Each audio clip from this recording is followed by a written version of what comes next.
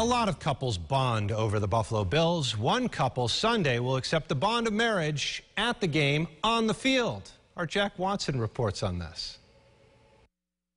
Meet Jordan and Mackenzie. They love each other, and they love the Buffalo Bills. So much so, their first date was at a Bills game. And I know I just met him, but I felt like that connection already. And I was like, you want to go to a Bills-Chargers game? Mackenzie and Jordan are about to live a Bills fan's dream.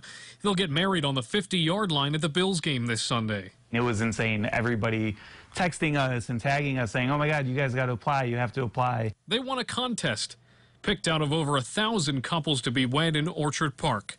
How did it make them feel? It's insane. It's unbelievable. Like, yeah. Pun intended all the way. It's going to be fandemonium. Something they couldn't have fathomed when they met at MCC back in 2008. But it's something they and 70,000 of their closest friends will remember forever. Nobody circles the wagon like the Buffalo Bills.